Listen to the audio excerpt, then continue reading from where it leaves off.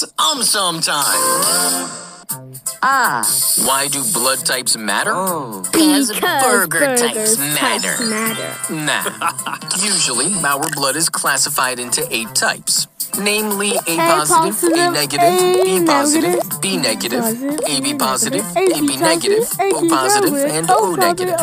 This classification is based on the presence, absence, or combination of specific antigens in our red blood cells.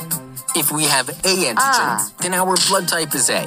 If we have a B antigen, then our blood type is B. If we have both antigens, then our blood type is AB.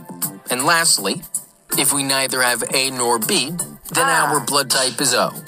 The positive and negative by the RhD antigen. If we have RhD antigen, then we are Rh positive. Otherwise, we are Rh negative. But what is the use of these blood types? Our immune system produces antibodies against the antigens we don't have. So, during transfusion, if wrong blood is injected, our antibodies will recognize the unknown antigen as an invader and start attacking it. This can cause transfused blood to clot, which can be potentially fatal.